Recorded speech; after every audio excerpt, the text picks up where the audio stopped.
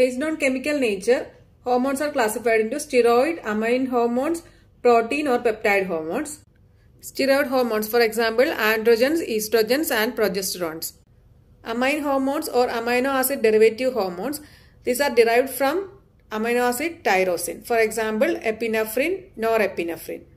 Protein or peptide hormones include insulin, glucagon, calcitonin and parathormone. Based on mechanism of action, hormones are classified into group 1 and group 2 hormones. Group 1 hormones, for example, estrogen, progesterone, T3, T4, retinoic acid and calcitriol.